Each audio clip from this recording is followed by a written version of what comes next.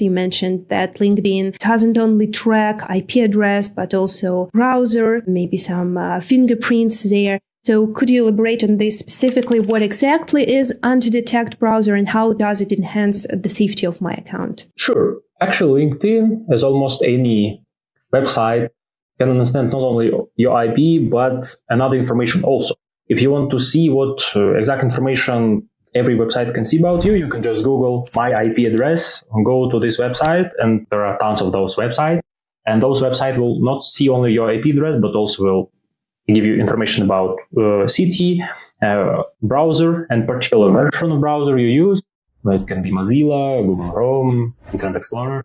So they know more than just your IP address. And if you use only proxy, it will not save you because LinkedIn will see that there are tons of different profiles, but with the exact same information. And in order to avoid it, we use anti-detect browsers because anti-detect browsers create unique fingerprint. So all details will be unique per each profile.